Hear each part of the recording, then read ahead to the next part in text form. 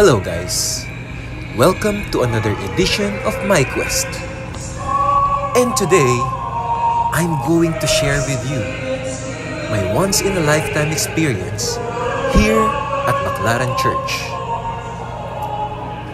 The church, also known as the National Shrine of our Mother of Perpetual Help, has been the center of Marian devotion in the last 70 years. The icon of our Mother of Perpetual Help is placed high above the altar of the church, which has been the focus of the devotion, with thousands and thousands of miracles attributed to our Mother of Perpetual Help.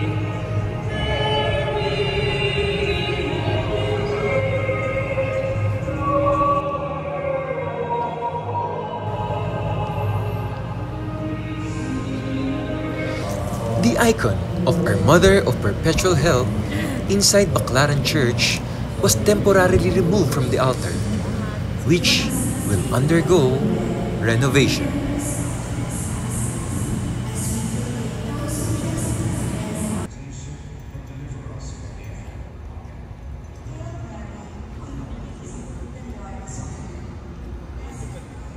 Hi guys, it's Tuesday night and it's like 15 minutes before 11 p.m. and we are here at Baclaran Church. Usually we go here every Wednesday as Panata, and there are cases na hindi kami nakakapunta, so we go on other days like Thursday or Friday, basta within the week lang makapunta. And I'd like to share this special day with you guys kasi dapat Wednesday pa kami pupunta, but we opted to go on a Tuesday night. Number one kasi konti yung tao, and then it was a surprise for us kasi nakita namin yung picture ni Mother Perpetual. Wala roon, bakante. And then we saw these people lining up. Yun pala, binaba nila yung picture or yung imahe ni Mother of Perpetual Help. Binaba nila. And ang lakas ng ilabot ko guys kasi it's like 32 years siyang nandoon na nakasabit. And this is like parang after 32 years, binaba nila para linisan. And very timing. And I feel so blessed kasi nagkataon na pagpunta namin na binaba si Mother Perpetual. And it's very rare na makachempo ka ng ganitong opportunity.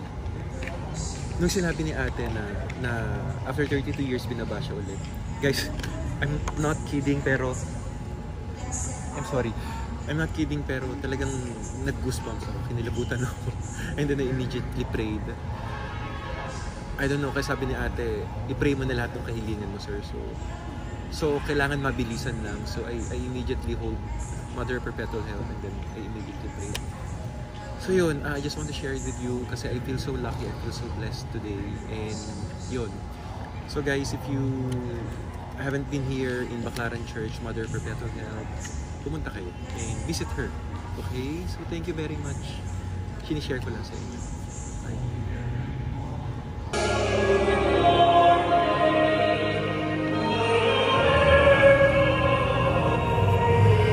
And last November 26, Tuesday, we were so blessed and considered ourselves lucky because the image that was removed were displayed at the altar for the devotees to see closer, and fortunately touch the image.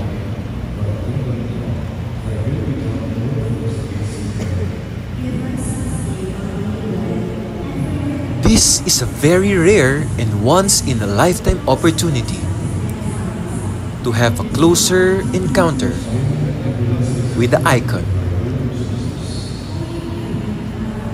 our Mother of Perpetual Help.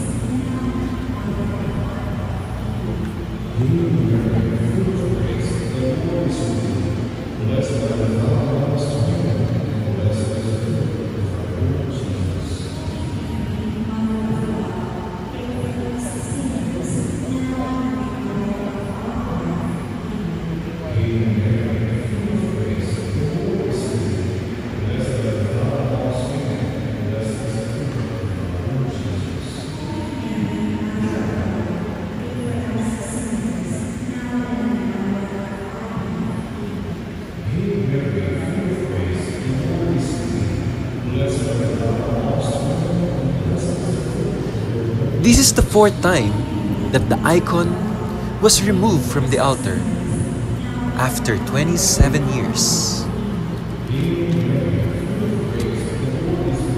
The first time was during World War II for safekeeping, and the second time was in 1992 when the icon underwent restoration. The third time was last September 7, 2019 for scheduled venerations.